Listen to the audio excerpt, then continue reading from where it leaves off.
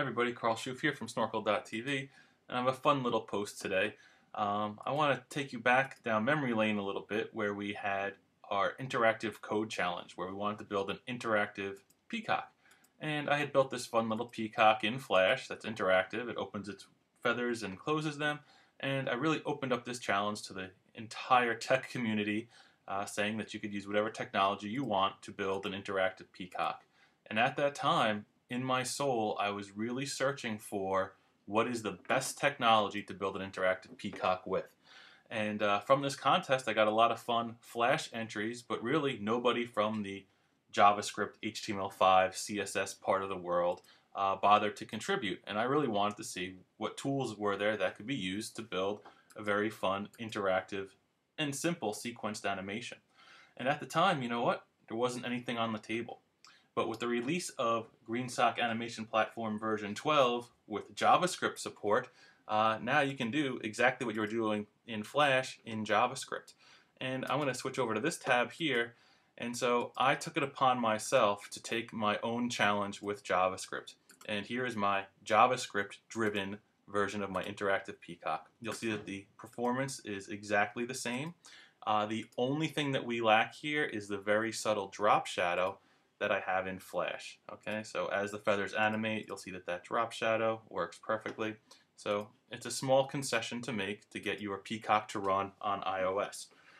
Looking at the code, I want to show you that the timeline animation code is very similar to what you would see in Flash, just 2 lines to get all those feathers to move.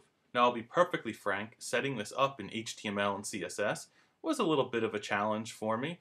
The CSS isn't really over the top. We're defining some attributes and properties for the peacock body, the feathers, and then each individual feather. And here's the HTML. It's fairly clean.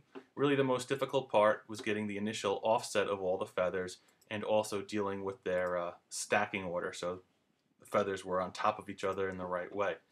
But once you get into the animation part of it, you know, really simple. This is the code that I use to offset each feather on the left by 22 degrees, and here's how I do it on the right.